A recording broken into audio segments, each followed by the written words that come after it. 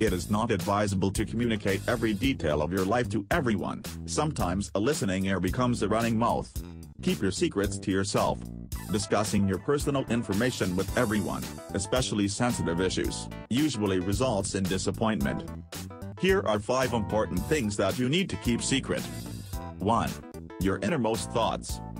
Your beliefs about certain topics should remain as your belief system, but not something you try to inculcate into others. For instance, your thoughts about life or death might bring diverse reactions when you choose them as a discussion topic. Learn to understand that your thoughts are your interpretation and not the objective truth. This stance may save you from arguments. 2. Your philanthropy.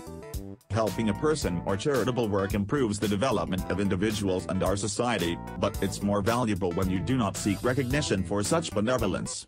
When you try to publicize how you have been helpful, it usually seems like boasting. People might think your intention for such support was to seek popularity. There's virtue in adding value to people while remaining anonymous. 3. Your goals. Your plans ought to be guarded with all diligence until you are able to achieve them. Vocalizing your plans might cause other people to steal your ideas and work on them, dealing with loopholes you may not have noticed. A demoralizing experience like this would make you regret you made your plans known to anyone, so keep them secret. Keep them safe. 4. Your lifestyle. Certain details about your personality, such as your sex life, religious life, bad habits, etc. are better kept a secret unless you trust the person with whom you're speaking.